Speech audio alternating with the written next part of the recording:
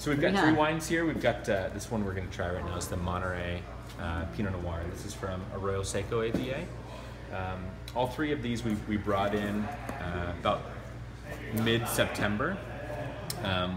Came in and sorted the fruit, threw it in tank and cold soaked for a couple days. Fermentations lasted about 2 weeks or so. This was all native fermented, so this was all just kind of natural spontaneous fermentation. This Monterey Pinot has kind of some components of these other guys, but this Pommard clone we did 150 cases of. That Pommard clone I picked a little bit earlier, ended up having a lot more natural acidity than the other ones. And then that 777 was a property that I had 4 clones to choose from, so I brought all 4 in separately into some fermentation bins. I just loved the way this 777 kind of opened up and developed, so we decided to bottle that on our own. So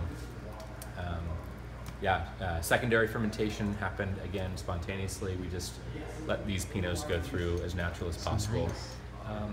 There's no new French oak on this. This is all 2012 French oak neutral. So, and then we bottled this today. So, you know, it's had maybe 8 months of aging, 8-9 months, and we're gonna let this hang out for another 6 months before we release it into the year. So. You guys, that was my next question. So the very end of this year, early next year. Something like holiday season, maybe beginning of next year, something like that.